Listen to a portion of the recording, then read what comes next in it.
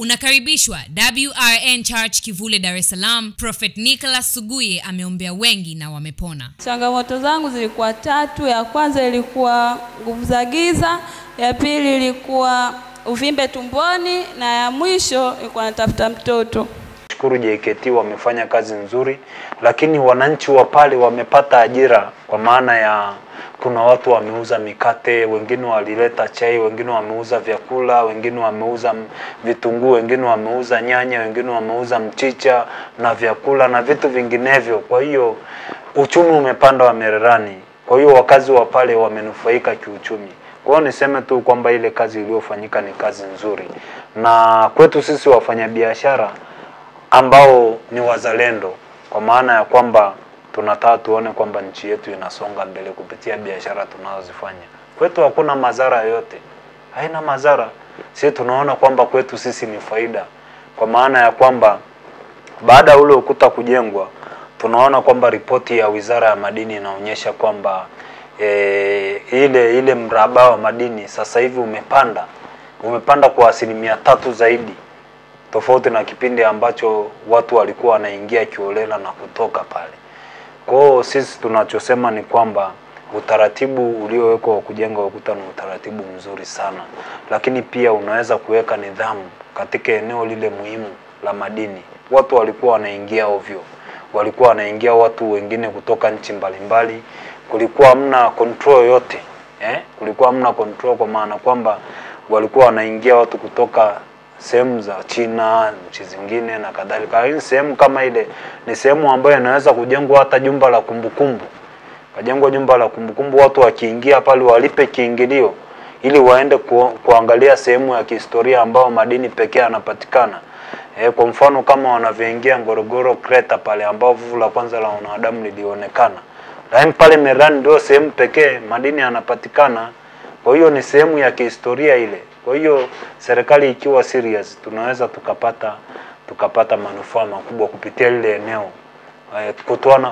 Kutoa production inayopatikana pale, lakini kitendo cha watalii kuingia na kutoka na kulipa kiingilio ni sehemu ambayo inaweza kuongeza pato la taifa. Kwa mimi niseme tu kwamba kilichofanyika pale ni kitu kizuri mno.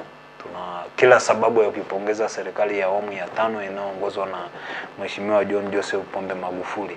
Ingawa kuna watu wengine wanapita mtaani wakisema kwamba ule ukuta unavyojengwa sijui wa Tanzania watafukuzwa na nini. Tulisikiliza hotuba ya Rais siku ya ufunguzi wa ukuta, aliweka wazi kwamba nia yake ya kuweka ukuta pale ni kuhakikisha biashara ya madini inafanyika kwa kufuata utaratibu, hasa madini ya Tanzanite. Lakini jambo lingine ninaloliona ndugu zangu, kipindi cha nyuma miaka ya 90 tulishuhudia kuna kampuni zilikuja pale zikapewa leseni ya kuchimba ulanga. Sasa ulanga kijiolojia, ulanga ni blanketi la kufunika Tanzanite, na walikuwa wanachimba kama madini ya viwandani. Kwa maana hiyo watu walikuwa wanazoa Tanzanite pamoja na ulanga wanaweka kwenye makontena, haina tofauti na ile ya makinikia.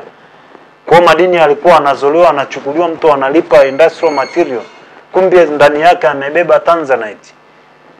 Kwa hiyo tulikuwa tumeibiwa. Kwa ni wakati muafaka sisi vyama vya biashara pamoja na wananchi ambao ni wazalendo tuache kuwa watumishi wa wanyonyaji. Lazima tuunge serikali ya awamu ya 5 mkono kwa mambo mazuri ambayo inayafanya kupitia Mheshimiwa Rais wetu John Joseph Pombe Magufuli. Kwa maana kwamba ndio maana hata sasa hivi wamesitisha kutoa leseni za biashara ya madini pamoja na uchimbaji. Kwa maana kwamba wanataka kujiridhisha kwamba huyu anayepewa leseni ya uchimbaji, je, kweli anaenda kuchimba madini au kweli anakuwa serious kwa biashara aliyoikatia leseni. Maana tumeona serikali ilikuwa imetoa mtiririko mkubwa wa leseni ambazo zilikuwa zimeingiza madalali ndani. Tajiri mmoja anaingia mahali anachukua kilomita 4 au 5, anasema ni eneo lake, anaodhi. Alafu anakuja anafanya udalali wa kuingiza uabia wa kuchimba madini kwa makubaliano ambao wanaona kwamba yanafaa. Kwa hiyo nasema utaratibu wa serikali ni utaratibu mzuri, na mtu ambaye atapongeza hili lazima hata uraia wake uchunguzwe, utakuwa na mashaka. Lakini pia hii itafanya kwamba sisi kama watu ambao tuna chama ambacho kinadili na biashara ya madini tutaonyesha kwa vitendo kwamba tumeunga kauli mbiu ya serikali ya awamu ya 5 na ya Mheshimiwa Rais wetu John Pombe Magufuli ya serikali ya viwanda, tumeunga mkono kwa vitendo.